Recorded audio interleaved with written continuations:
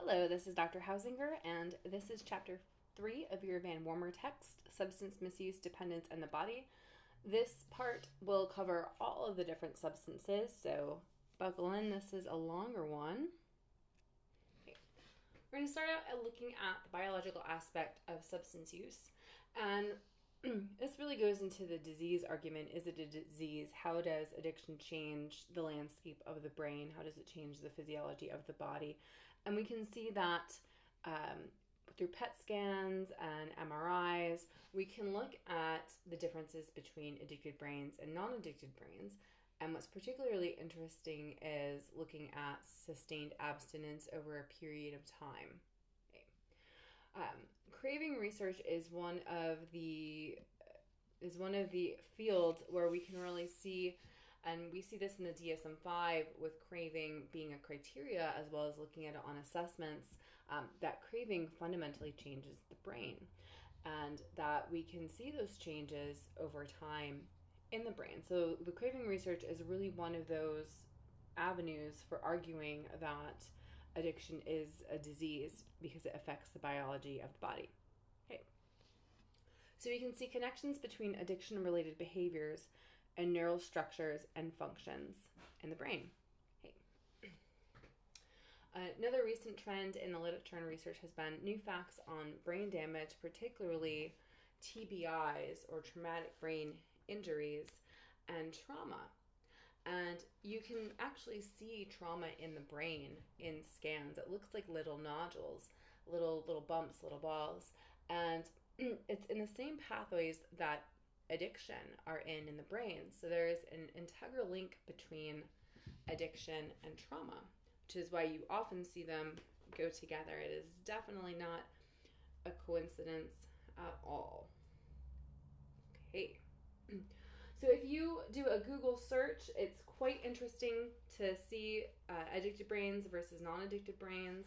Another interesting thing to look at is the spiders on drugs, where you can see spiders were given microdoses of certain substances and then created webs, and you can see what the webs look like under the influence of different drugs.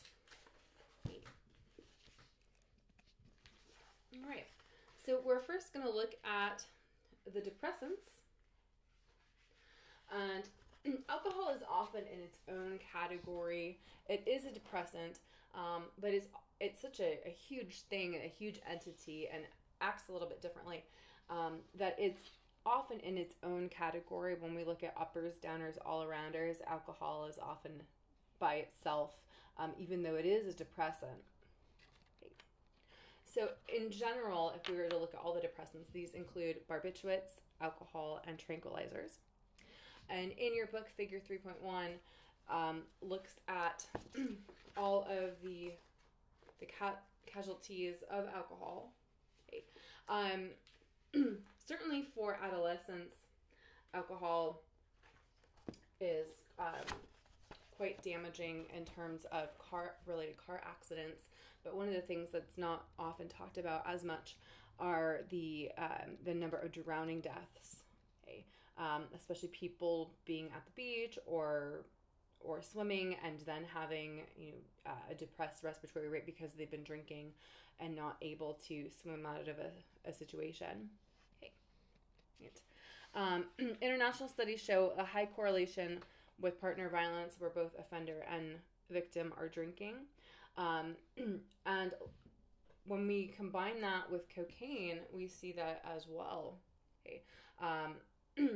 Very, very, very high rates of reported blackouts when cocaine and alcohol are combined. Okay.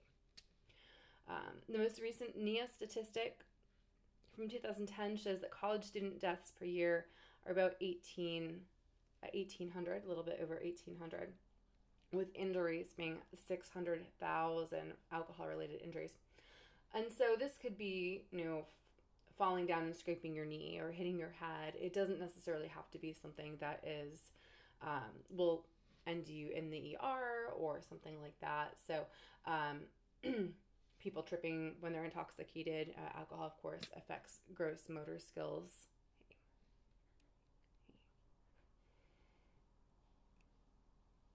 Okay. So in the Pacific Northwest, you might be a little bit more familiar with Father Martin, who was a Catholic priest and battled alcoholism and became a public speaker and had a lot of different videos on alcoholism. And his videos and reading materials are still sometimes shown at rehab centers, and you can find these on YouTube. I will warn you, though, that they were recorded many, many years ago, and so the language is not as PC as what we are used to today. But definitely one of the pioneers for bringing alcoholism and recovery out into the open. Okay. And he classified different types of intoxication into the jocose drunk, the amorose drunk, the bellicose, and lachrymose drunk.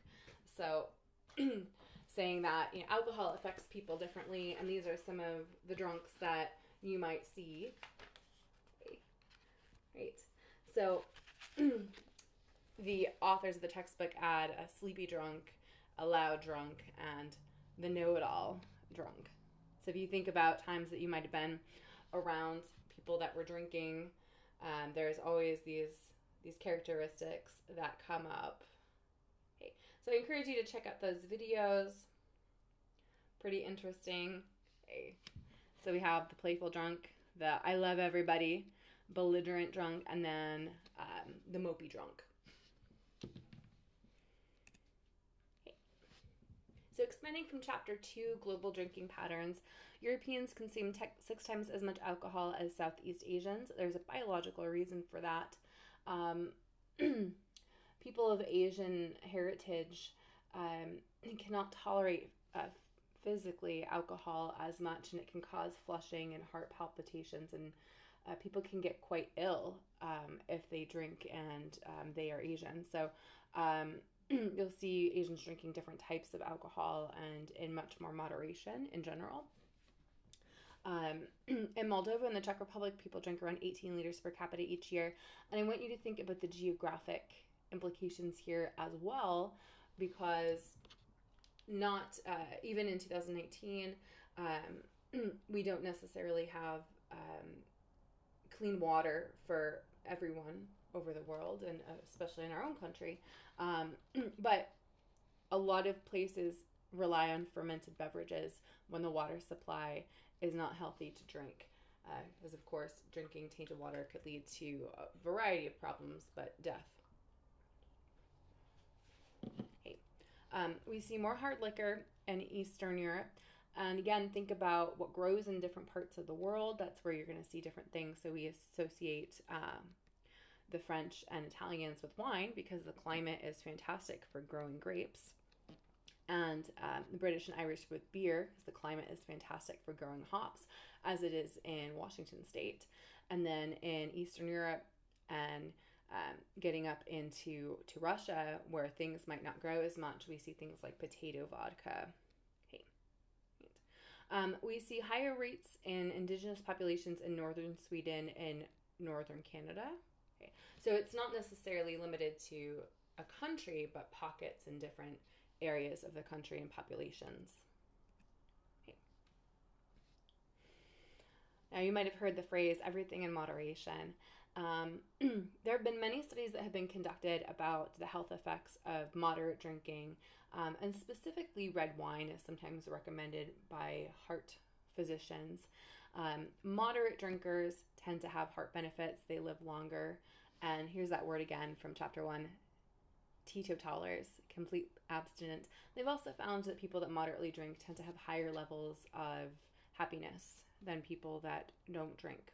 Okay, so there's a line there. So if we're saying that moderate drinkers tend to have more benefits than people that are completely abstinent, and then of course heavier drinkers, we need to look at what is moderate drinking and where is that line. Okay. 7 to 10% of drinkers get addicted. So this reflects our statistics for addiction in general. And the signs, we talked about the DSM-5, tolerance, withdrawals. DT refers to delirium tremens. So this might be shaky hands, seeing things, hearing things, hallucinations. Okay. And then heavy nicotine and caffeine use. So if you do go to an AA meeting, you will notice, unless it's a non-smoking meeting, that there's a lot of cigarettes and a lot of caffeine and sometimes a lot of sugar as well. So it's not a coincidence that recovering alcoholics are craving sugar, because alcohol is biologically sugar.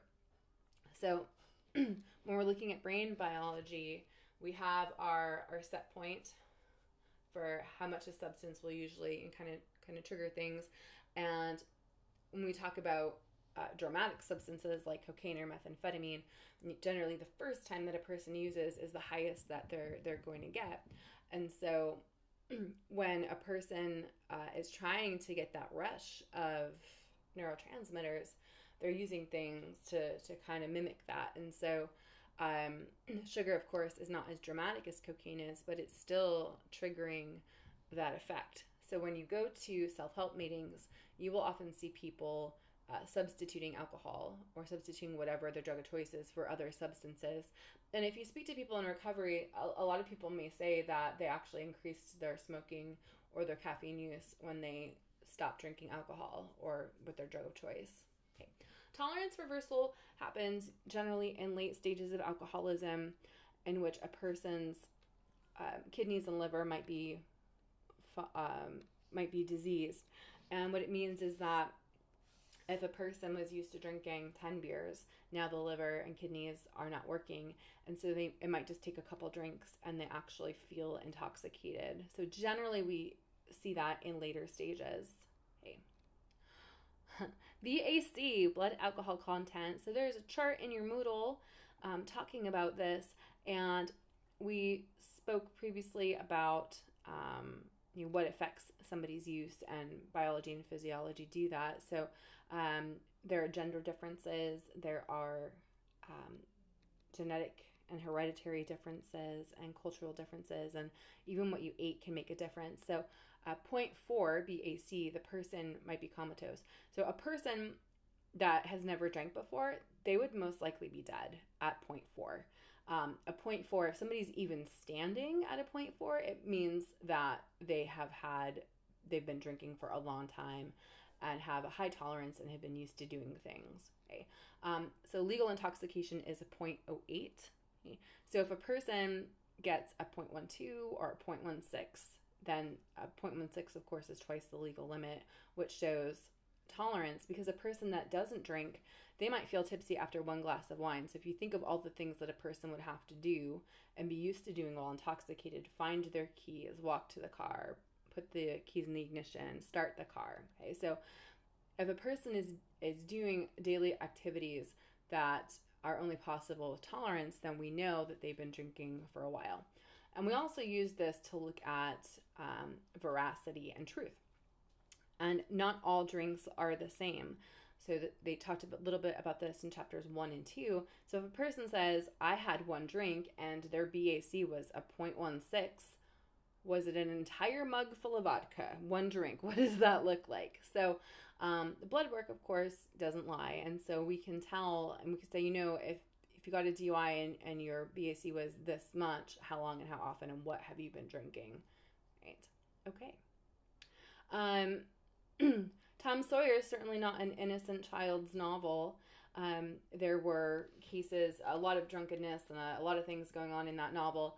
And if you've read it or remember, there were clear depictions of blackouts and what that looks like. And it's common at a 0.3. Okay. Now, blacking out is not the same thing as passing out. If a person drinks to the point where they pass out, that's the body's defense mechanism kicking in, because the person could die. The body is perceiving the alcohol as poison. And so the body says, if I have any more alcohol, I am going to die. So the body shuts down. Okay, so it's like a game over. It's a power off switch. Okay. All right. And there are a lot of court cases about alcohol. And again, alcohol is present in the majority of domestic violence incidents. Okay. And it's important to look at the role of alcohol in different court cases. Okay. All right. So narcotics. Sometimes narcotics is used as a broad term to mean drugs in general. But if you look at narcolepsy, where do we see narcolepsy? Well, with sleep, right? So a depressant, so we can deduce that right from the name of it. Okay, so opiates are from the opium poppy, and there's a couple different types of poppy. There's one that produces opium, and then there's the ornamental ones. And the differences between opiates and opioids are the naturally derived ones versus the synthetic ones. So heroin coming from a poppy plant. And pretty much most substances can be taken in a variety of different ways. Orally, topically, smoked, snorted, injected. Heroin is most commonly smoked, snorted, or injected. However, in some countries, they prescribe heroin, not street heroin, but chemical heroin, which is taken either in a liquid or a pill form. Okay. So tolerance, of course, is needing more of a substance to get the same effect. Okay. High tolerance develops, and so people need higher quantities to produce the same high. And where we often get overdoses is when a batch is particularly potent, and a person might take more than they're used to, or they might take the same amount not knowing that it is more potent and can lead to an overdose. We also have overdoses right after rehab. Particularly detox is the most dangerous time for a heroin addict, because in detox, the system is flushed, it's out of their system, and then if the person goes back out and uses it the same amount, they don't have tolerance anymore because it's not in their system, it's not built up. And so if they, let's say a person was doing a gram of heroin a day, goes to detox, and then they come out of detox and they don't have it in their system and they haven't had it for a while, and they use that same 1 gram, they are at an increased risk for overdose. Okay.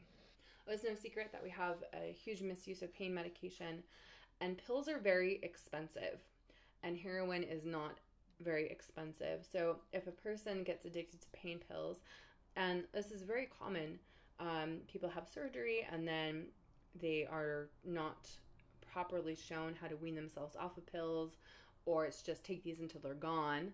And tolerance is something that naturally occurs. It doesn't mean you're a bad person. It just, tolerance is a biological, chemical process.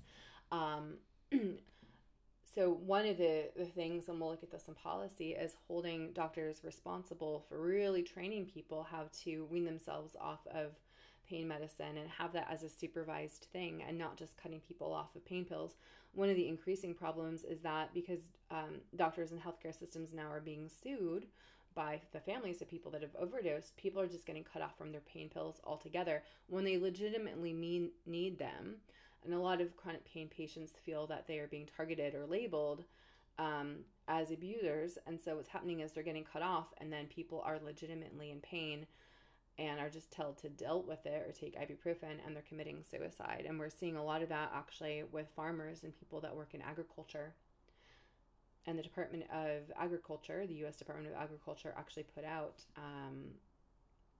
several web pages about this because it's becoming a problem in that community. All right. So one of probably the most common opiates is OxyContin. Was developed for cancer patients. Others that you've probably heard of are Percocet and oxycodone, oxycodone. So oxycodone and OxyContin are a little bit different. Of course, we have Vicodin. Okay, and then heavy duty ones would be fentanyl and Dilaudid. Okay, another classification of drugs are stimulants. Most well-known ones are cocaine in crack and powder form, and amphetamines and methamphetamines. Cocaine in either form comes out of the body very quickly. So that makes sense if you think of the properties of the drugs. Something that makes you fast comes out of the body pretty quickly. It leaves the urine in 8 hours. And of course, we know from the routes of administration, if a person smokes it, it can arrive 5 to 7 seconds. Okay. Injection is about 10 seconds. so smoking is actually the fastest way to receive the effects of a drug. Now, the issue with cocaine is that the high only lasts about 15 to 20 minutes, and there's a sharp crash after it. So a person that's chronically addicted to this might have to use every 15 minutes. So if you think about your daily life and work, could you sneak off to the bathroom every 15 minutes without somebody noticing? It's not very, it's not an efficient drug, I guess would be the word. Okay. Now what happens here is the brain blocks the reuptake of dopamine because it had been flooded, and so we often see a lot of depression here with cocaine. Okay. Right. Amphetamines and methamphetamine are synthetic. Unlike cocaine, cocaine comes from a plant, but is highly synthesized. So if you were to take the cocoa leaves that grow in South America and chew on them, they describe it as having 15 cups of coffee. But it's legal. You can pick the leaves. Okay, they sell them at gas stations. Unlike cocaine, which is highly synthesized. And if you do a paper on cocaine, look into this. All the stuff they put into it. White does not mean pure. They put kerosene and gasoline and petroleum, and it's a very unhealthy substance. Just not even just because of the drug, but what they put into it. We don't usually drink gasoline. Amphetamines and meth were used on both sides of World War II. In fact, the kamikaze pilots were under the influence of methamphetamine, and a lot of their bravery came from that and being amped up. Amphetamines are still sometimes used as nasal sprays, and they were used as a nasal spray or an inhalant for troops. Okay. Now, it's a lot longer of a high, 4 to 16 hours as opposed to 15-20 minutes, and so it's more economical. And it's sometimes called the poor man's cocaine because it can last so long. But then again, there is the crash as well. Okay. So they estimate a 4 to 16 hour high when snorted or injected. So that's a big period of time, 4 to 16 hours, versus 8 to 24 hour when smoked. Okay. There are a lot of fantastic videos and books out there about methamphetamine. It tends to be present in rural towns for a couple different reasons. To make methamphetamine can take about an hour, and there's some videos on it as well. There's a shake and bake method, and the police will say that if you can follow a recipe for chocolate chip cookies, you can follow a recipe to make methamphetamine. And there's different ways that you can do it, of course, but it's something that if you have it in a downtown city, people are going to smell it.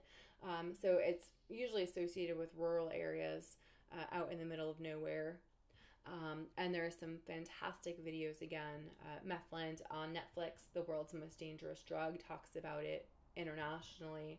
And then a lot of the videos, Meth Town, Meth USA, are about smaller towns in the United States. Okay, all right. So one of the things that we look at, not just with stimulants, but with all addiction, is this word here, anhedonia, which is the inability to feel pleasure with drug-induced brain injury. So that's an interesting way to look at it, a drug-induced brain injury. So if a person is taking substances, they can alter their brain chemistry.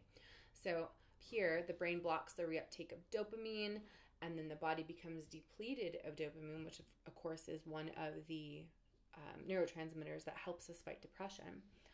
So if you look at the word here, hedonia, hedonic, meaning pleasure, and an, meaning anti. And we often see this a lot with people that have suffered from alcoholism, feeling chronically depressed. And one of the best remedies for that is a natural remedy, which is exercise, because exercise stimulates dopamine and endorphins, mainly, to help somebody feel naturally well. Okay. And anhedonia in general, and this is not, every case, but a person will feel much better and more back to their baseline with about a year of abstinence from that substance, and particularly stimulants.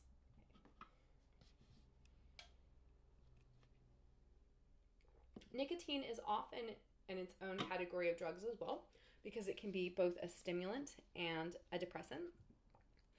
And this really depends on setting and expectations of the user. So we have to really look and take into consideration the environment when we're looking at using substances. Is it out of desperation? Is it a pleasurable experience? What am I expecting?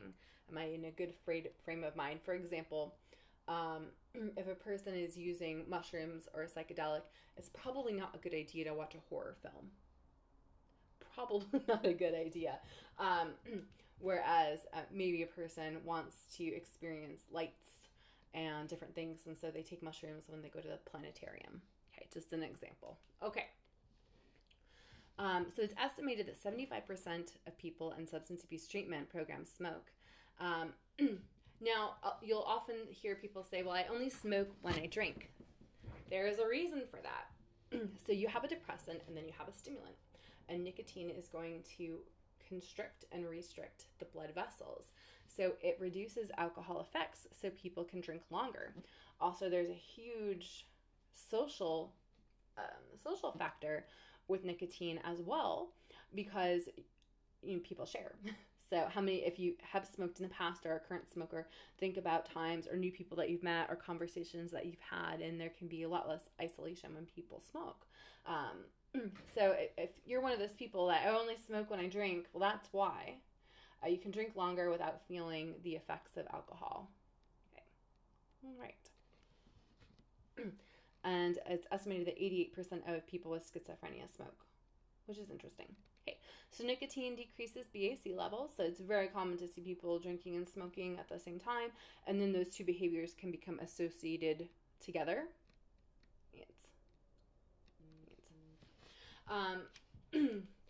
In this chapter, there's some great supplements about nicotine here in different stories. And the Tobacco Quit line is a national hotline, and they will sometimes give you free samples of things, and you can talk with a certified quit counselor, and they can help and coach you. At a lot of rehabs, they actually do informed consent. Some inpatients allow you to smoke, some don't.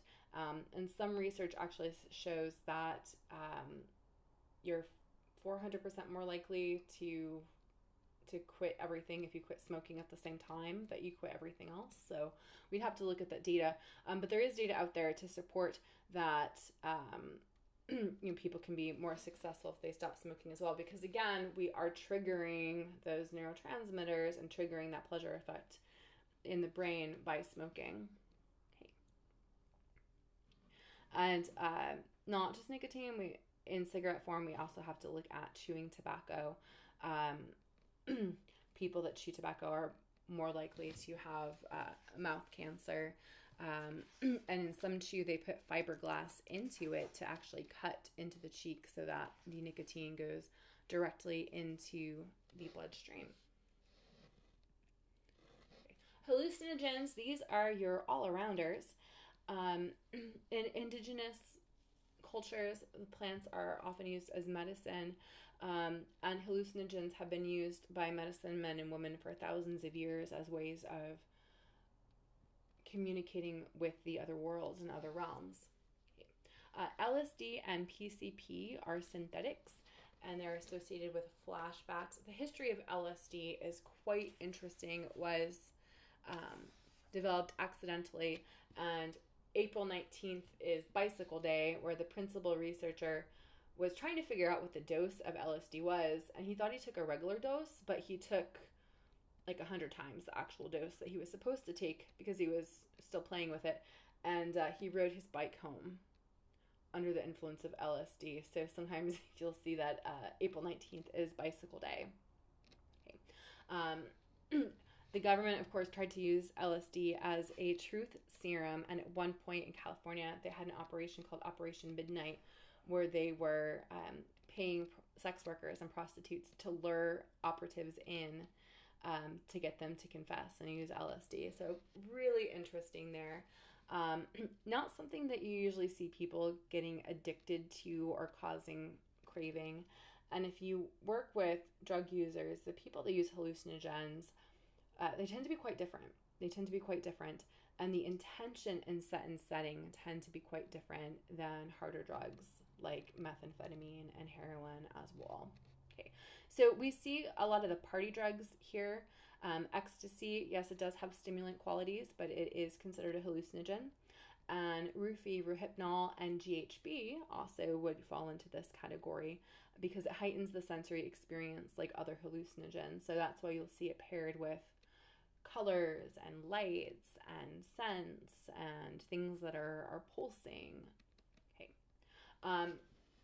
Now again, like most substances, you can't get back to the original high because the brain changes. You have that peak. They're currently using MDMA in studies to treat PTSD. And ketamine is actually being used. And there are ketamine treatment centers now where you can go for chronic pain, for PTSD, for anxiety, and depression. Okay. Dance Safe is one of the first harm reduction agencies. They're from Seattle, but they have chapters all over. And their goal is to reduce harm and to make use safer. You'll often see them in front of raves, and they give out condoms and water and iodine testing kits so that a person can test how pure their ecstasy is. One of the biggest problems with pills in particular is you don't always know their source or what they're cut with. So if a person is used to taking pure MDMA and then they have an ecstasy tablet that is cut with heroin or meth and they're not used to that, and they take it, depending on what else they're using, they could overdose. One of the challenges with ecstasy is that it increases the temperature in the body, and so there, people may die when this is crude, but the brain boils in the head, basically. People's body temperature can rise too much because they're dancing and they're dehydrated and they're not drinking enough water, and the ecstasy is raising the body temperature to begin with. So great harm reduction if you're going to a rave would be to make sure that you're drinking a lot of water and take electrolytes. Natural hallucinogens include peyote and mescaline coming from the cactus. So again, we're not really going to use ecstasy for spiritual quests. We're going to use more the natural and general. Ayahuasca and ibogaine are other hallucinogens. And ayahuasca is used in church ceremonies, and there's actually a church of the ayahuasca in Arizona. But ibogaine is a natural occurring hallucinogen that is being used in opiate treatment. And some people find that it's very successful. Most people will go to Canada or Mexico to do that. Okay, so looking at what is ecstasy, it is structurally related to amphetamines. It's only about 4 chemical reactions away, so there is stimulant property there, but it's definitely hallucinogenic as well. I'll give you extra credit if you can say that 5 times fast. And you'll often find an insignia or the type of ecstasy stamped onto the pill. Okay. So short-term ecstasy, people report feeling confident, arousal, sexual arousal, increased heart rate, dry and sore mouth or throat, tension, high body temperature, muscle twitching, and then the crash would be depression and confusion.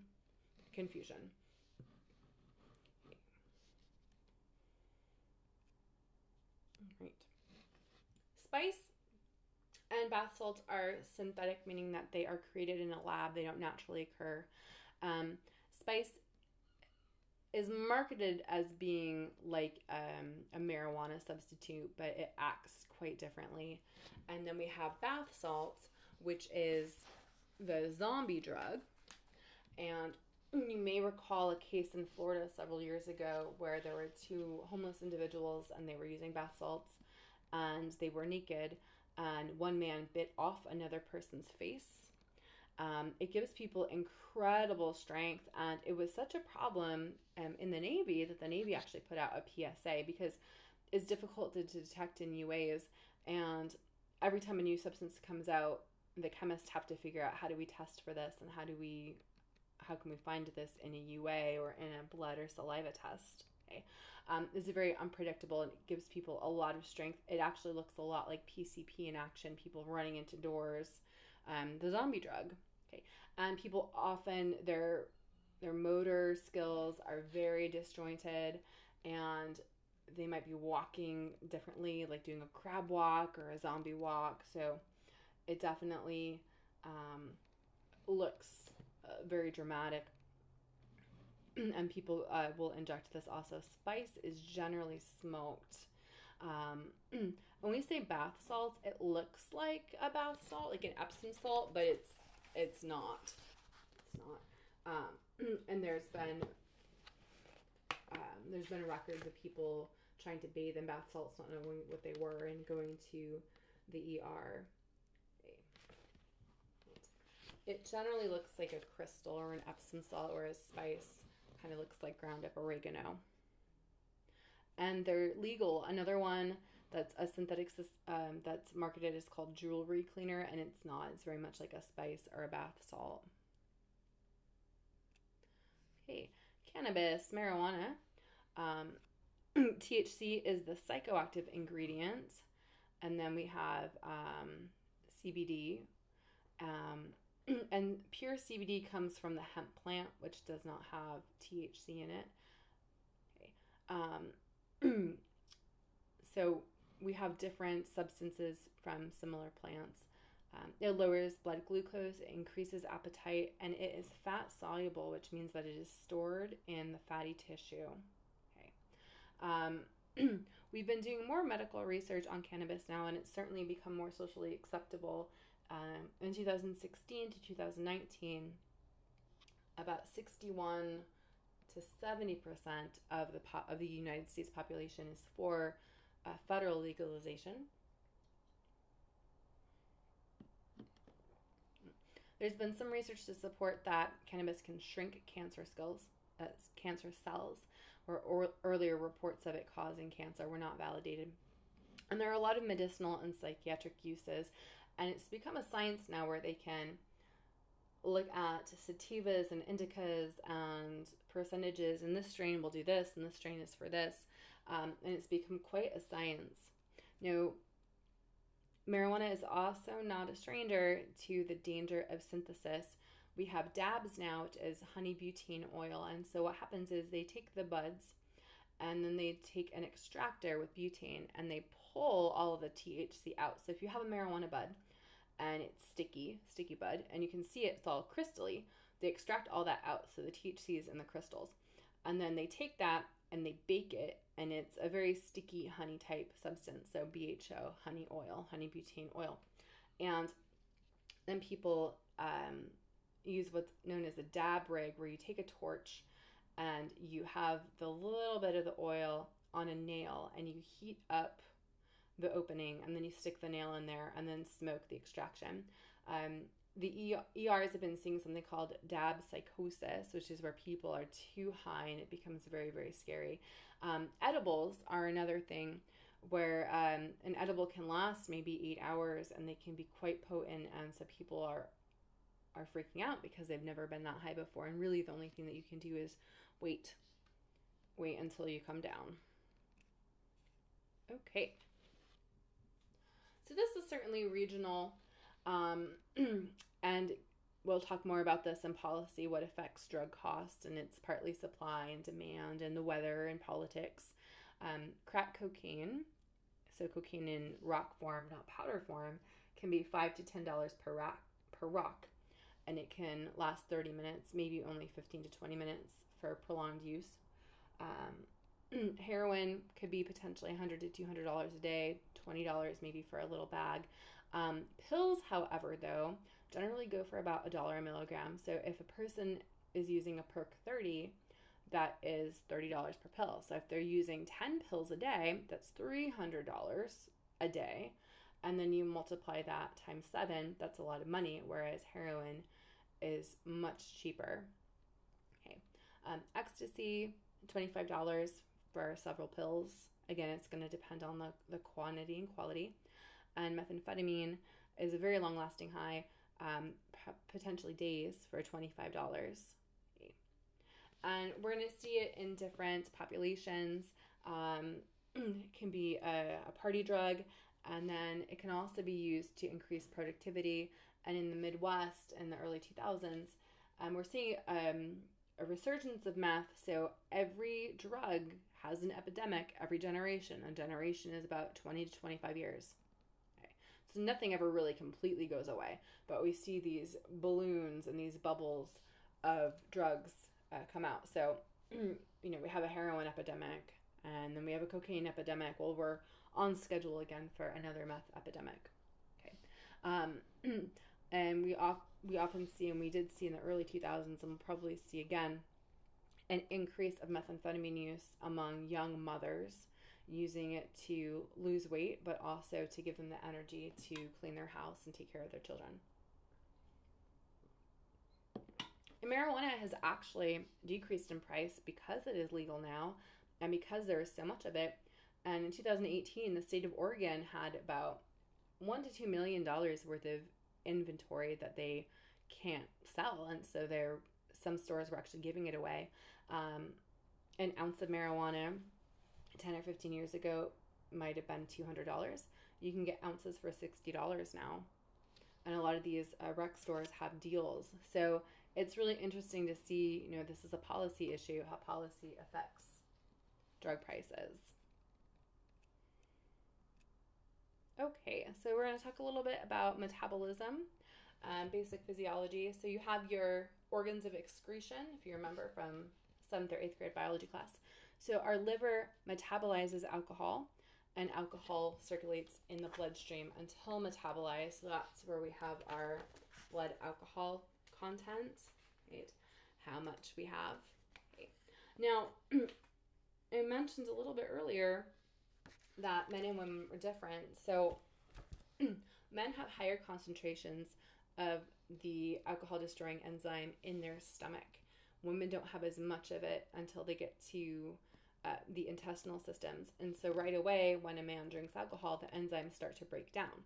So this is why a man might not feel the effects of alcohol as much and could potentially drink more, whereas a woman, they're going to feel the effects of alcohol sooner because the enzymes are not in that part of the digestive system as much. So in general, we metabolize a half an ounce per hour, so like a small glass of wine. And a drink is not equal. Okay, so all of these we're looking at about 5.5 AV content. So a drink would be a quarter of one bottle of beer, 12 ounces. Okay, one glass of wine, a single drink, an ounce of liquor, or some shot glasses are an ounce and a half. So we have to look at how much is a person drinking, what are they drinking, how much, and how often. Okay, so if you're drinking 16 ounces of beer, that's more.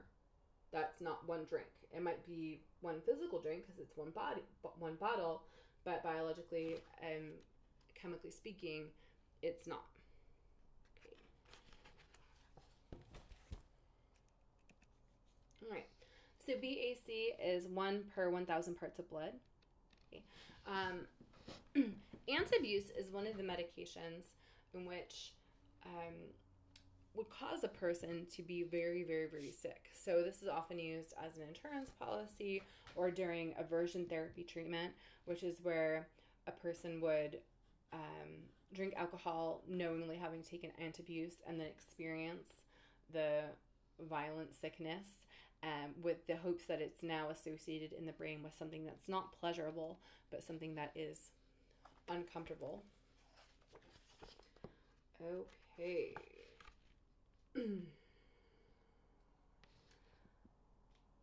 Now, in the liver, the enzyme that works on alcohol is called alcohol dehydrogenase. And this makes the conversion of alcohol to, we're going to try to pronounce this, acetaldehyde, there we go, which is a poison. And this is located on page 124. Okay. Right. Okay. So throughout chapters 1 and 2 and throughout the rest of the book, we're going to look at differences and different areas of the world, different physiologies. We have biological differences, of course. And he mentioned that we have flushing and potentially heart palpitations, and some people break out in hives when they drink alcohol. So we're going to see different types of alcohol in Asian countries, and you're going to see probably lower levels of alcohol, but higher levels of things like opiates. Okay. Potentiation occurs when we have two of the same types of drugs. So, for example, if a person has a Benadryl, which is a sedative, and then drinks alcohol, they're going to feel a lot sleepier than if they just had the Benadryl by itself or they just had the alcohol by itself. And I've had several clients over the years that got DUIs for drinking one drink and had taken antihistamines or Benadryl, and their BAC might have been a 0.04 or 0.06, but they still had to come to class and learn about drug interactions, which is pretty interesting. So it's important during allergy season, of course, that if you are drinking, you make sure that you're spacing things apart and that you don't put yourself at risk for a DUI, even if you're not legally intoxicated in terms of BAC. In cases of overdose or suicide attempts, we might see people combining alcohol and Tylenol, like vodka and Tylenol, which can cause liver failure and shut the body down. Okay. I'm sure that we're all familiar with celebrity accounts of mixing substances, which has led to a lot of deaths, accidental deaths, like mixing benzodiazepines, Valium, and alcohol. So when we have uppers and downers, it's not uncommon for people to take an upper and a downer. And we do it too. If you have an energy drink or a cup of coffee in the morning to wake up and get started, and then you have a glass of wine or a beer at night to wind down, that's exactly the same thing. Only we might see someone, taking Valium to come down from cocaine, which is not as extreme as, coffee and wine.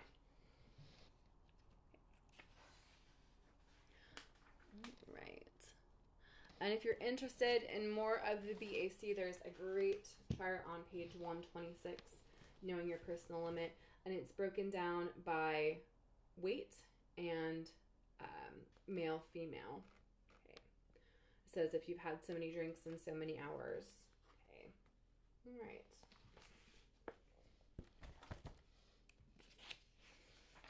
Okay, so looking at brain and addiction, page 128 of your book. This chart is from NIDA, and the brain is broken up into several different regions. And this doesn't have the scientific names for the brain on it, but the regions. So this is the reward and memory center, way in the middle of the brain here. And this is where they believe addiction lives, or way deep in the old part of the brain. And we have memory, judgment, prefrontal cortex, movement, sensations, vision, and coordination. Certain drugs will affect different parts of the brain in different capacities. So one of your upcoming assignments is to draw what happens in the brain at the synapse level and the big brain level when somebody takes marijuana. And we see this on pages 128 through 131 with the pathways and what the receptors actually look like.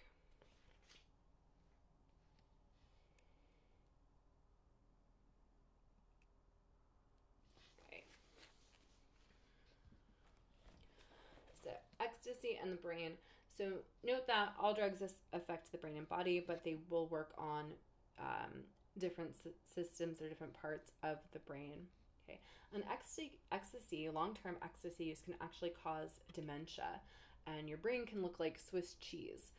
There's a great book by a woman named Lynn called Rolling Away, My Life on E, and they show pictures of her brain scan. She was 21 and had really prolonged ecstasy use, and her brain looked like that of a 70-year-old dementia patient. And part of her recovery was to do crossword puzzles and play Scrabble and Sudoku and things like that to start to rebuild those synapses in the brain. She had lost whole chunks of memory and chunks of learning because of her use. Okay. So with ecstasy, we see the hippocampus, amygdala, the basal ganglia, neocortex, and hypothalamus. Okay. Right. So thinking about these parts of the brain, so if somebody is using ecstasy, the sensations and visions are increased. Okay. Movement, oftentimes this is paired with dancing, and perhaps sex, and so something really physical, so we're already generating heat in the body. And then the crash is going to affect coordination, of course, feeling physically depressed, emotionally depressed, okay, and dehydrated. Okay. So this is a cellular depiction of neurotransmitters affecting emotion and memory. So we have dopamine and the dopamine receptor, and here is where that transaction occurs. So you can see a clear image on page 130 in your book. In the normal communication process, dopamine is released by a neuron into the synapse, where it can bind with dopamine receptors on neighboring neurons. Normally, dopamine is then recycled back into the transmitting neuron by a specialized protein called the dopamine transporter. So here we have dopamine, and then we have the receptor. So normally, what's not used will go back in. If cocaine is present, it attaches to the dopamine transporter and blocks the normal recycling process, resulting in a buildup of dopamine in the synapse, which is right here, resulting that contributes to the pleasurable effects of cocaine. When cocaine enters the brain, it blocks the dopamine transporter from pumping dopamine back into the transmitting neuron, flooding the synapse with dopamine. This intensifies and prolongs the stimulation of receiving neurons in the brain's pleasure circuits, causing a cocaine high. Okay. And what happens with these substances is that more dopamine than normal is released. So if you exercise, you'll get a flood of endorphins and you'll feel good. If you do cocaine, it'll be like exercising times a million, but that's not normal. The body usually doesn't release that much, and so that's where one of the problems lies. It's such an overwhelming feeling, and it's all built up here rather than coming back in, which can, with long-term use, lead to dopamine depletion because it's not being returned.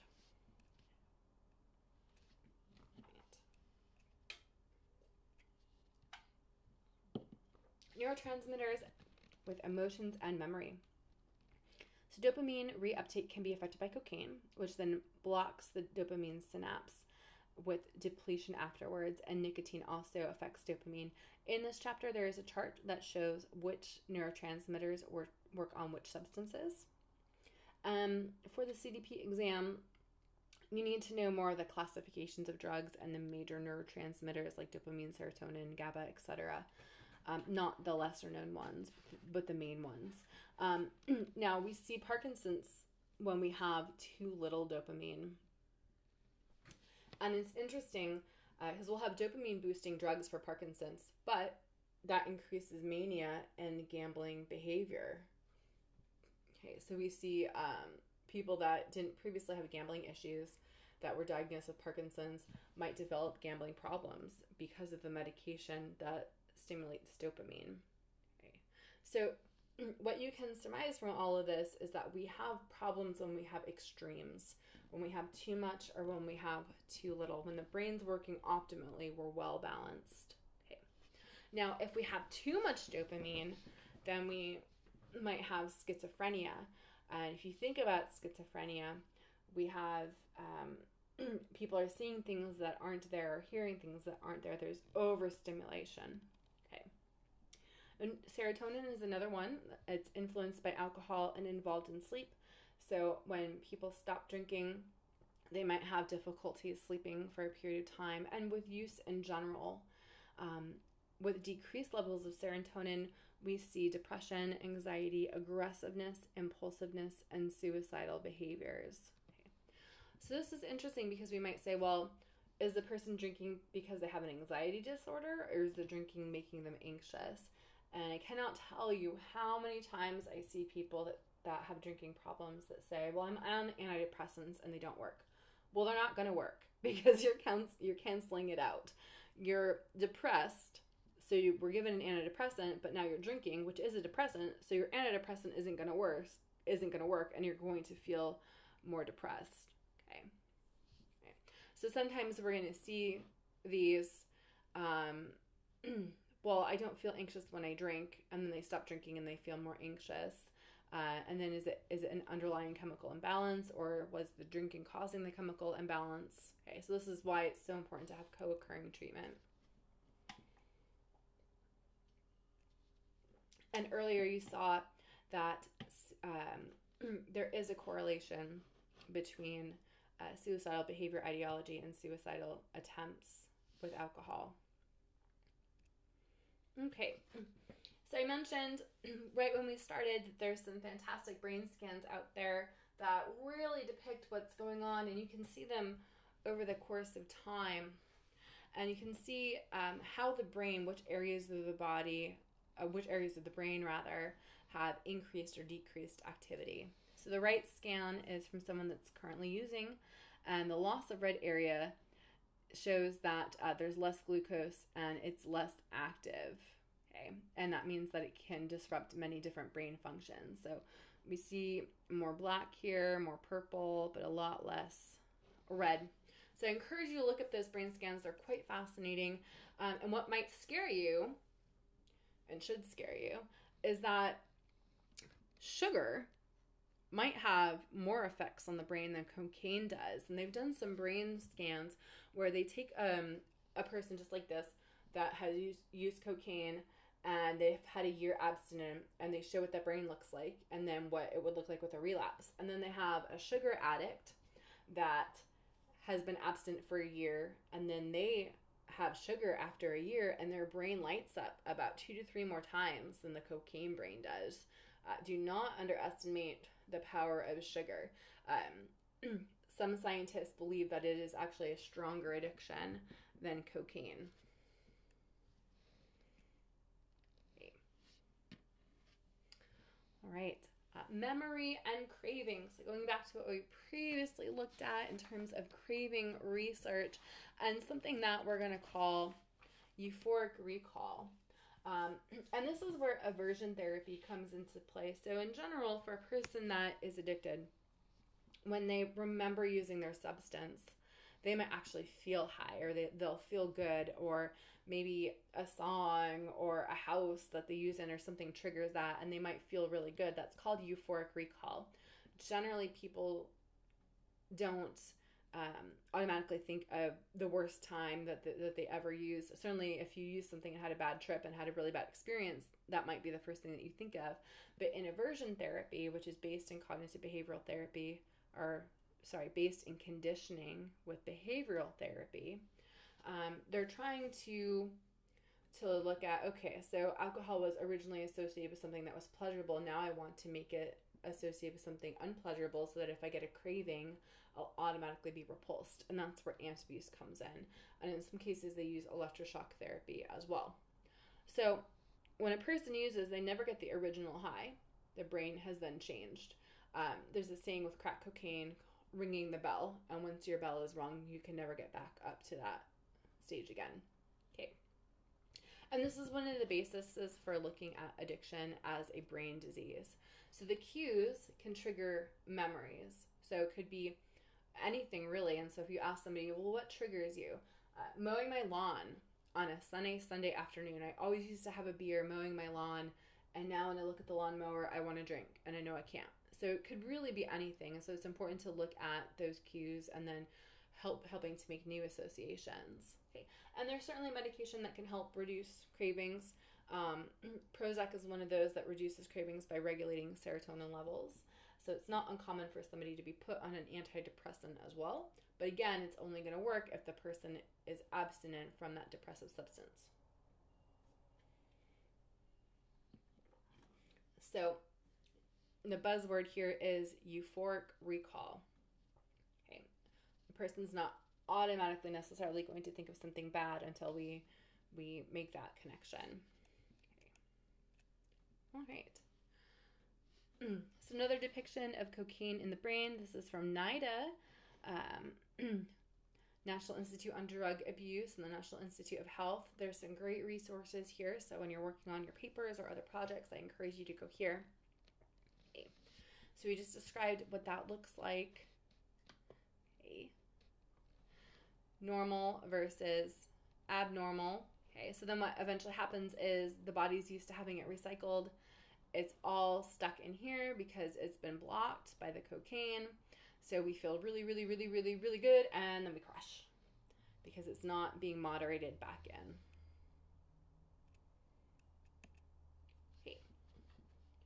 So in addition to talking about substances, we need to talk about the behavioral addictions as well and what that looks like. So particularly gambling. And as I mentioned previously, gambling and substance abuse can go hand in hand because if you're in a casino, you might be getting free drinks. And sometimes people pair stimulants with gambling so that they can gamble for hours and hours and hours.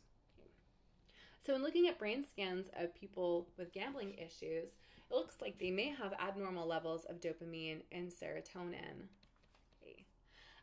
which can, if you remember from a couple slides ago, impulse control and self-regulation are governed here. Okay, so we might have a lack of control. And later on in the course, you'll watch a video about the psychology of gambling and what that does. And the highs are enhanced when the rewards are uncertain. Am I going to get this time? I don't know.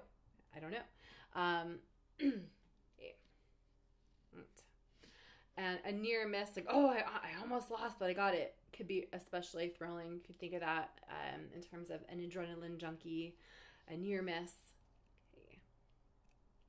And we are seeing more and more co-occurring treatments for gambling addiction, and more women coming to treatment for gambling as well. More men are affected by gambling than women. Women tend to have more shame and guilt, and problem gamblers actually have the highest suicide rate even over alcoholics because of the shame and guilt associated with gambling, particularly in regards to large financial losses that affect a person's family. Okay. So one of the debates is how genetic is addiction and how hereditary is it? If my dad has blue eyes and I have blue eyes and my dad has an addiction, do I have an addiction? So they looked at this through a couple different ways, through mental health hospitals and prisons. 50% of people who use substances also had mental disorders. That actually might be a little low because a lot of things go undiagnosed. Twin studies and adoption studies have really helped the research and look at is it nature or is it nurture? So that's the argument here. Okay. They had 259 people, males with alcoholic fathers. Okay. Interesting. Now there's a couple different, and this study is on page 138. So this study shows that genetics play a big role, and that environmental factors do not necessarily matter. However, there's always caveats to that. And they did a follow-up study on that as well, that showed the opposite. They did another Swedish study of adoptees whose biological fathers had alcohol problems, and it showed that environmental factors did matter. They had over 18,000 adoptees. The adoptees with biological parents with alcohol problems had double the risk of developing similar problems, but when their adoptive families were unstable in terms of criminal activities and substance use problems, the adoptees already at risk due to genetic factors were significantly more inclined to develop substance use problems themselves than were adoptees who grew up in more stable environments. So they're saying that genetic risk could be compounded by unhealthy environmental factors. So when we're looking at theories of addiction, nature and nurture, it's often not just one. Okay. Right. Now, the Cloninger study looked at two different types of alcoholic behavior. One was latent onset, which was 75% of the alcoholics, meaning that there might have been a precursor incident that related to harm, avoidance, anxiety, or guilt. Maybe a person went through a divorce and they started using drinking as a coping mechanism or a life change. And then the second type would be more hereditary, passing from father to son in this study, and is associated more with low levels of serotonin and dopamine in the brain. Okay. And so this might be the person that is an earlier drinker. And this Cloninger study, it started around 11. And there were other things going on as well as hyperactivity, antisocial behavior, and then genetics as well. Okay.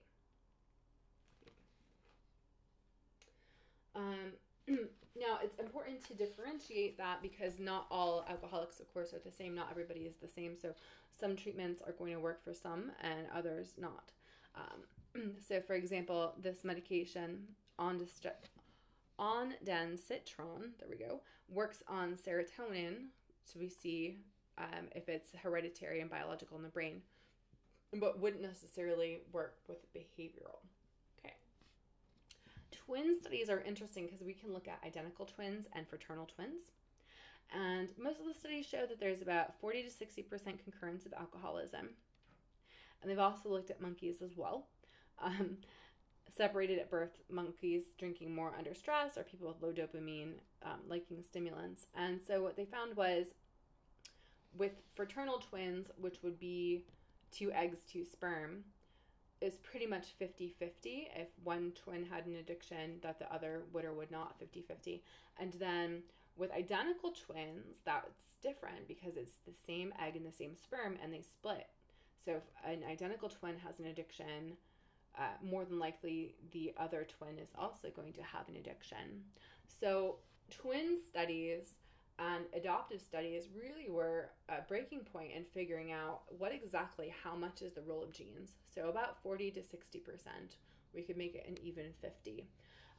But what's interesting about the Cloninger study and the subsequent study, it shows that if you are predisposed for this during times of stress and unrest, you're more likely to go to this because you're vulnerable. So using the word vulnerable or the word predisposed is a great way in looking at addiction.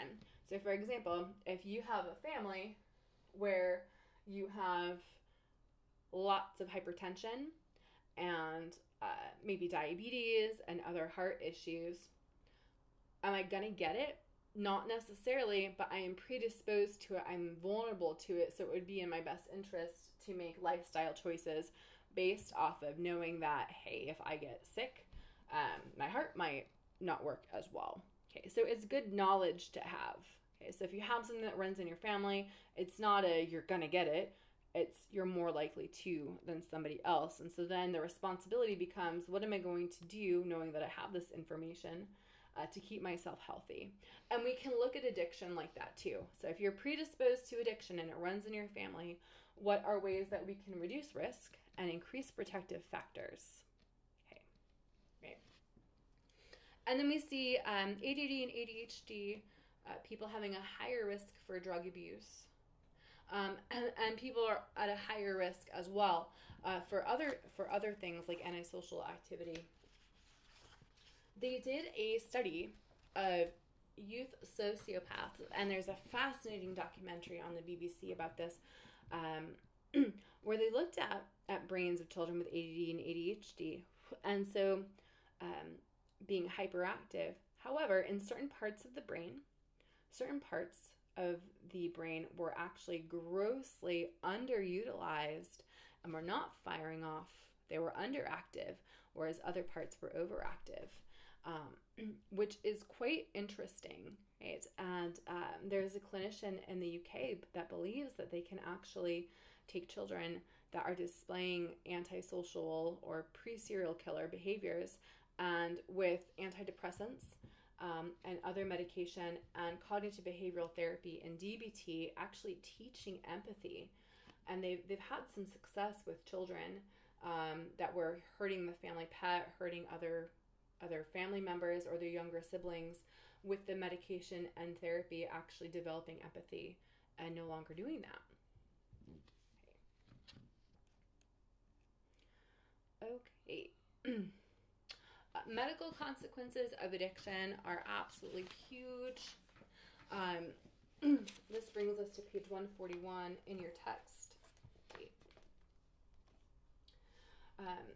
By far and large, there are many more people suffer from alcohol use disorders compared to drug use disorders, and both are more common in men than women, which can lead to the increased stigma of women with addictions, and particularly with women being the primary caretaker. Okay. Alcohol is the highest demand for treatment of substance use disorders. Okay. And about 3.3 million net deaths, or 5.9% of all global deaths, were attributed to alcohol consumption. It could be car related, it could be cancer related, it could be heart related, it could be accident related. Okay. So there's a lot of great resources in this chapter about medical consequences. And on page 143, there are some other brain scans for you to look at as well. Okay. On page 142, we have these different consequences here. Wernicke syndrome is characterized by paralysis of normal eye movements, mental confusion, and problems with walking and balance. Okay. And this results from bleeding in the lower sections of the brain, including the thalamus and hypothalamus. These areas of the brain control the nervous and endocrine systems, and the bleeding causes brain damage that presents symptoms involving one's vision, coordination, and balance. Okay. Both Wernicke syndrome and Korsakoff psychosis are thought to derive from a lack of thiamine or vitamin B1 associated with long-term heavy drinking. Okay. So we do need to look at the nutrition here and the supplements. And there's a recovery cookbook author who was in recovery from alcoholism and wrote an entire series about eating right for being in recovery. Diet is one of the things that is not often stressed in treatment. We really need to look at that, especially when we can see here that if you're depleting the body of vitamin B, we can take vitamin B.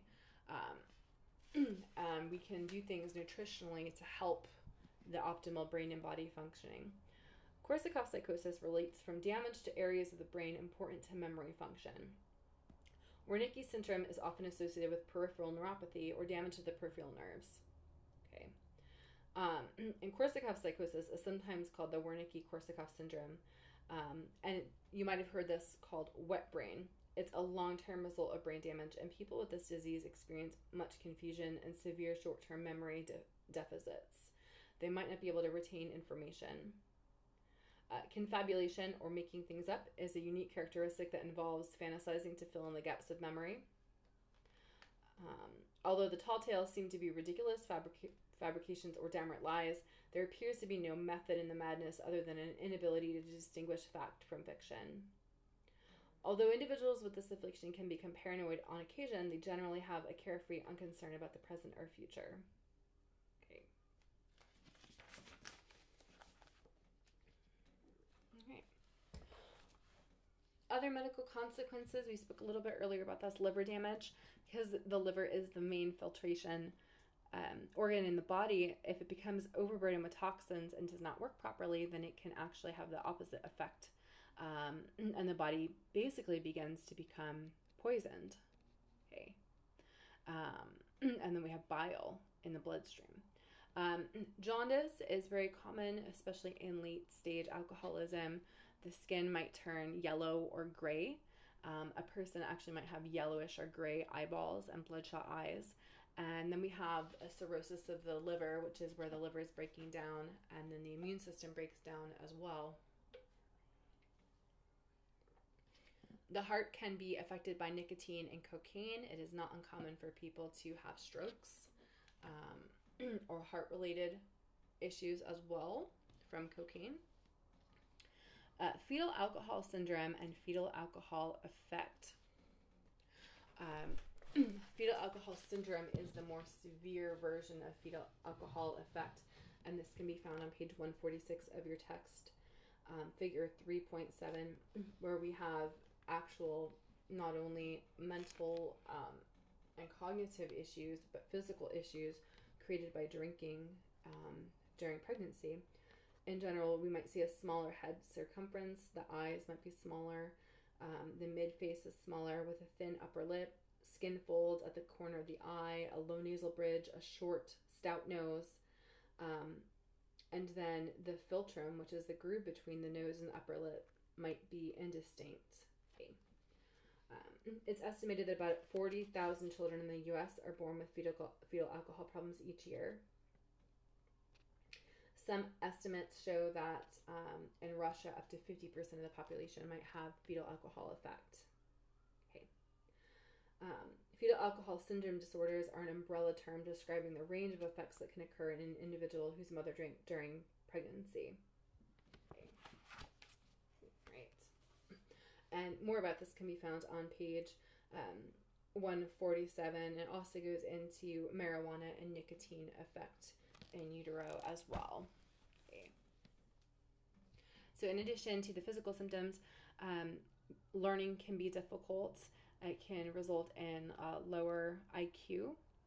Okay. And not only should we be thinking about the mother's actions of drinking, but looking at the role of sperm as well in that.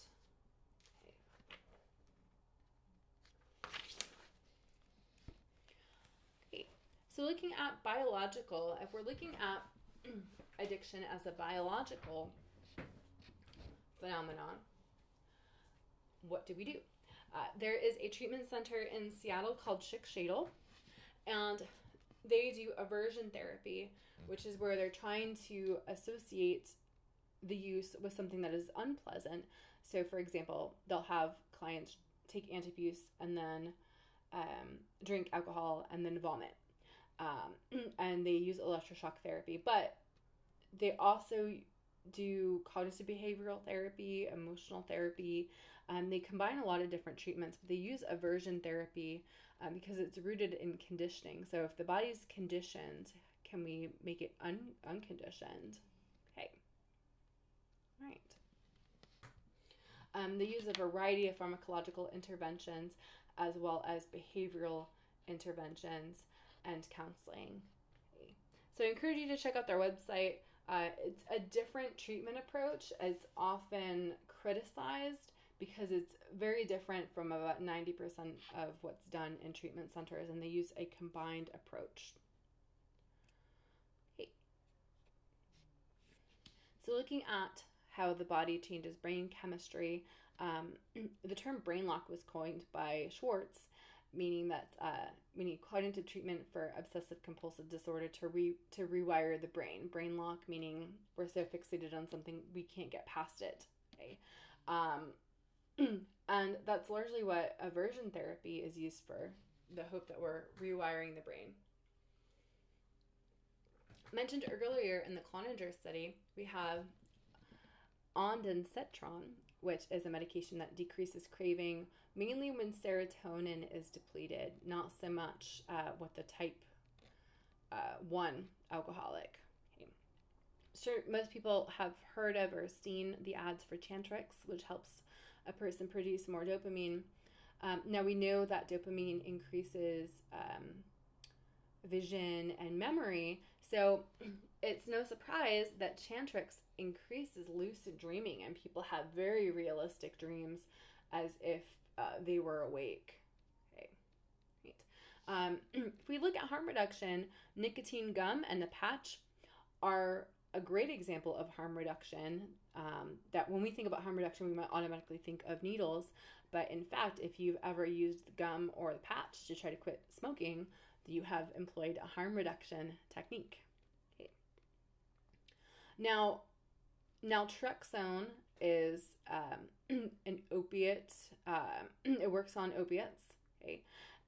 It's been approved since 1995. It's also used for alcohol cravings. Low-dose naltrexone is used for chronic pain, for weight loss, and for a variety of things. It's a very safe drug. The Sinclair method uses naltrexone for a biological process called pharmacological extinction, and they believe that extinction happens if you've been using this method for about 3 to 4 months. So a person that wants to drink every day, but they no longer want to be a problem drinker, they would take the pill about an hour before they drink, and then they would drink their usual drink, and then they would chart and see, am I drinking more, am I drinking less, how do I feel? This works really well on itself, but it can also work very, very well when paired with a counseling intervention.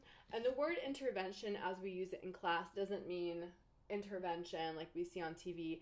Intervention in a medical sense just means that it's the tool that we're using. So for example, if somebody had cancer, chemotherapy might be the medical intervention.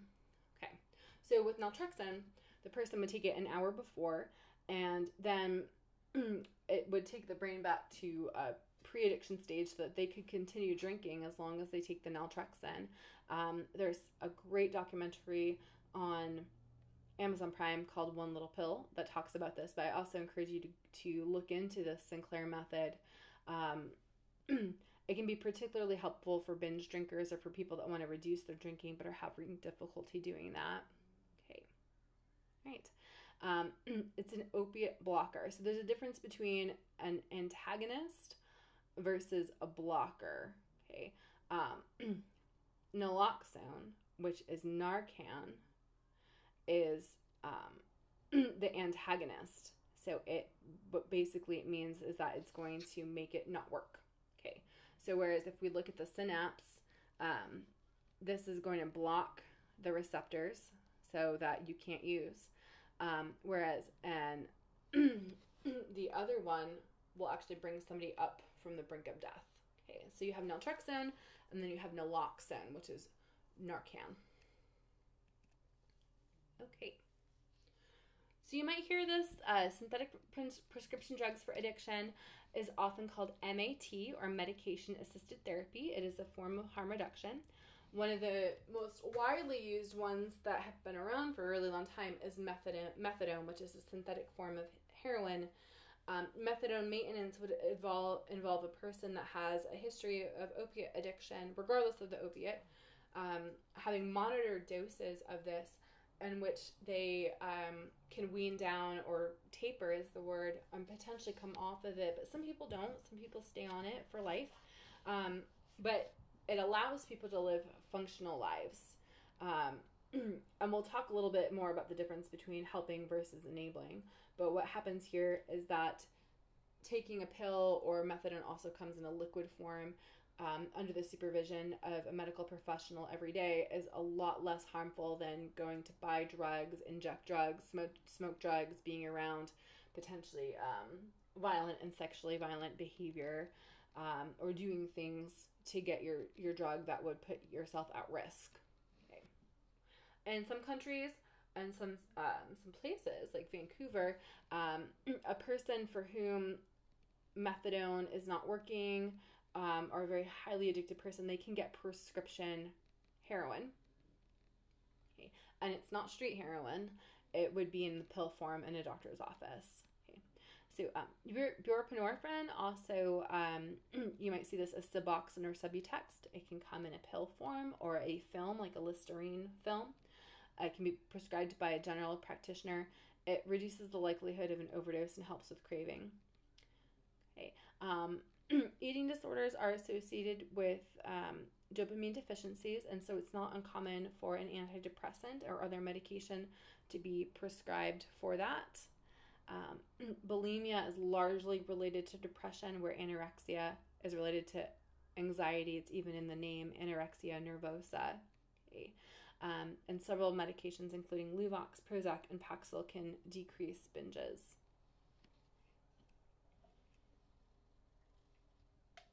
There are a variety of holistic treatments as well. I'm going to reiterate this. We can look at all the theories of addiction, and we can look at all the treatments, but in general, and I've said this before, it's more helpful to attack it from all different angles. So if we're trying to train for a marathon, certainly running and increasing your exercise is going to help that. but adjusting your diet and then maybe having some encouragement or coaching is going to help, rather than if you just ran. So if we did 3 things to help instead of 1, we're going to have greater results. And the same thing is with addiction treatment. So there are a variety of herbs that can help. And if we look at the different substances, for example, methamphetamine is often associated with nutritional deficiencies, especially vitamin B, all the vitamin Bs, and vitamin C. So we need to look at how the drugs affect the body. And again, we just spoke about alcohol and B1. That's something that you can take. St. John's wort has been helpful for addiction. Hypnosis has been helpful. We might associate that right off the bat with smoking cessation. Acupuncture is something that you see more and more in treatment centers where an acupuncturist comes in. A lot of the points for addiction are in the ears, so it's very easy to do a group acupuncture session with not too much cost to the treatment center, and some people even donate their skills for this as well. Massage is great, and one of the things that happens with addiction is that people can get very uncomfortable with their body and have an out-of-body experience, so to speak, and so massage can be something that can really help a person know what's going on in their body. When we look at especially painkillers, one of the things that can happen with prolonged painkiller use is that the person, once they stop, will have an irregularly heightened sense of pain. So a hug could feel like 10,000 needles or a burn, which is not normal. And so some of these things can, and that's temporary, some of these things can really help with that. Okay. And I mentioned before, exercise not only is a way to reduce tension, but actually to get the endorphins and brain chemistry going in a healthy, normative fashion, especially for alcoholics. There is a high correlation between people that are addicted to stimulants and ADHD or ADD. And a lot of these individuals don't want to go on medication because they might have abused amphetamine-based medications such as Ritalin or Adderall in the past. I've had several clients adapt really strenuous and rigorous physical exercise regimens to manage their energy because they were afraid of a relapse or abusing their medication if they switched from an illegal drug to medically supervised amphetamine. So yoga is also really great, and you'll see a lot of treatment centers now with yoga. I've taught yoga in treatment centers and prisons and jails myself because it really helps the inner outer body connection, and it increases self-soothing behaviors and decreases impulse control. And what we know from this chapter is that addiction, and certainly other substances more than others, affect that self-regulation and impulse part in the brain. Okay, so a lot of good stuff in this chapter. Please pay specific attention to the neurotransmitters. Look at the charts about how different substances affect the brain. And there are a lot of great diagrams on the NIDA website for particular drugs about neurotransmitters and what each substance does and which neurotransmitter it acts on. Dr. Hausinger out.